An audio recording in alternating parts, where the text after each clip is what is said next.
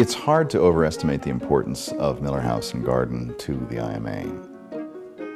I think time travel is one of the great things that an art museum offers visitors. The capacity to stand in a place and go back in time. And this is a house that allows you to go back to a period in the mid-1950s when I was born. It's at the summit of the experience of modernism. It's that wonderful ability of three great designers to work together almost at the peak of their careers. So you have Saarinen building his most important domestic commission. You have Gerard doing probably his most beautiful interiors.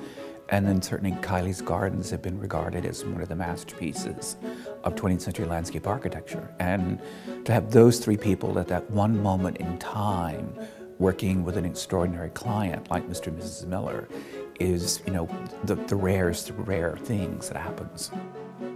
It's monumental from a landscape architecture point of view, but the other neat thing is that it's very personal for the Millers. They loved it. And for them, it wasn't just building a museum piece, it's where they lived, and it was their home.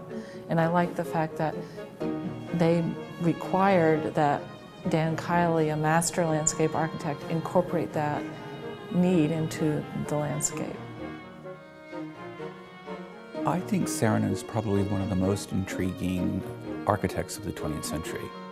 He was one of the few American architects who was equally gifted as an architect and designer. Saarinen was really rethinking architecture and was trying to take it in a new direction. It was the dream commission. He had this extraordinary client, and he had virtually an unlimited budget. Miller was someone who wanted to be a great architectural patron, and Saarinen was, a really rising star at that moment in American architecture. So it was sort of a wonderful collaboration of two great minds. I think as a museum person, I'm used to trapping something and putting it in a cage and bringing it over and then displaying it like a trophy. And here, there's no way to do that.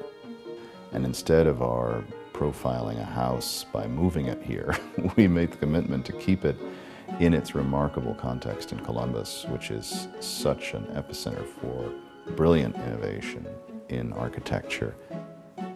The IMA is busy working on a research plan to see what we need to do for the house.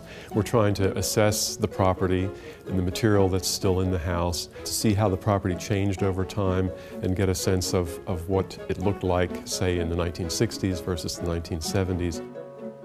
It was the idea of this total work of art, of doing the gardens, doing the building itself, the house, and the interiors.